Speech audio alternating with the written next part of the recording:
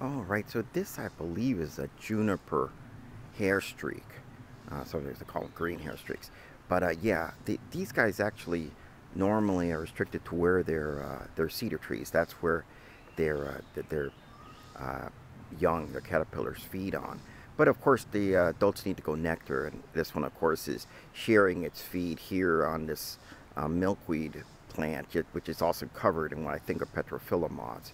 But anyways, just absolutely everywhere. It's a neat little moth, a neat little butterfly. So these are not common, but again, the only way to really find them is where there's juniper trees around, and then nearby, of course, they will go and nectar when they can. This particular thing, the males will defend a little patch of junipers quite voraciously.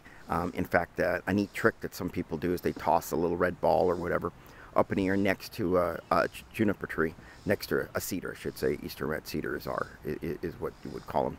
And what ends up happening is the male comes out and investigates what's flying by.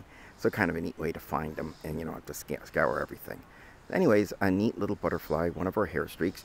Hair streaks are called this because they have these little hair pencils, these little things in the back, and they'll wiggle them. And when they do wiggle them with the little fake eyes in the back, it means that a lot of times a hungry animal like a bird will hit the wrong end. And of course, they can fly with those things missing, but you know, rather lose your little hair streaks, your little tails, than lose your life. And that's common for almost all of our hair streaks.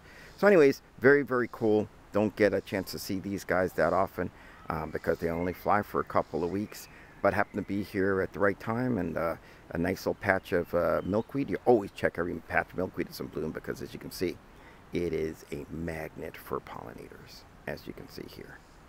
So again, we will say goodbye to our eastern juniper hair streak, sometimes called a cedar hair streak.